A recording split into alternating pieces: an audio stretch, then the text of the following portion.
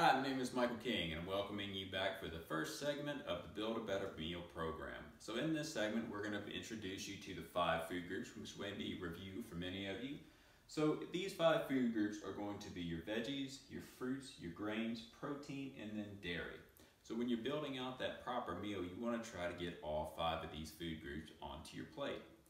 Now, what about in-between meals, those small snacks that keep us from overeating at those larger meals? Well, you want to try to get 2 or 3 of these food groups into one of those snacks. So ask yourself, what would be a good snack?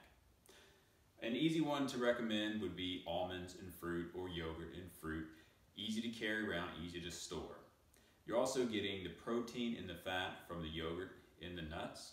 And then you're also getting the carbohydrates and the vitamins and minerals from the fruit. So that is a great snack option.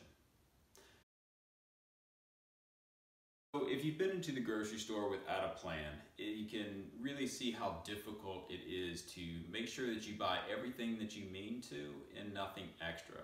And that's because most of the grocery stores that we go to have over 40,000 items on the shelves. That's pretty incredible. So you think about walking into the store and you just think, oh, I need strawberry jelly. Well, when you walk in and you're looking at the shelf, it's not just one strawberry jelly. You have 12 different varieties, one saying that it's healthy, one saying that it's no sugar, one saying that it's organic. So we have a lot of options within the things that we are trying to purchase. So you want to try to get through the grocery store quickly and efficiently. And the way that you do that is by creating a smart shopping list that's grouped by category. And what I mean by that is that you walk in and you have all of your produce gathered together on the list, then all of your dairy, and then all of your meats, and then all of your aisle items per aisle. And so that's going to allow you to move through that grocery store quickly and efficiently.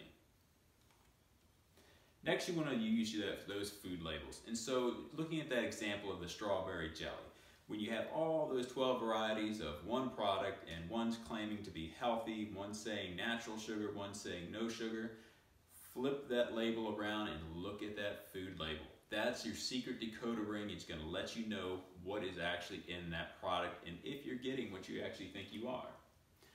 One thing to keep in mind is that every aspect of that grocery store has been researched. Everything from the way that you enter the grocery store to what you see when you first come in, the lighting, the music, it's all been heavily researched to get you to purchase. So you want to be aware of that everything as far as placement is getting you to purchase. And they're not necessarily looking out for, are you buying the best thing for you, the most healthy option? It's more about just getting that product across the counter when you check out. So keep that in mind when you walk into the grocery store.